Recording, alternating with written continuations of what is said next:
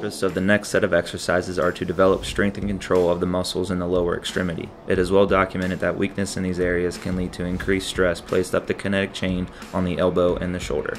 For each of these lower extremity exercises, you will perform each exercise 2 to 3 sets of 10 reps on each leg. This first exercise is a lateral 12-inch heel tap.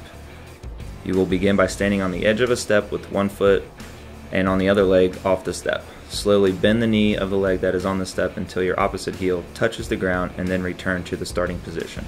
Focus on not setting your whole foot down, keeping your hips level, and not letting your knee collapse inward.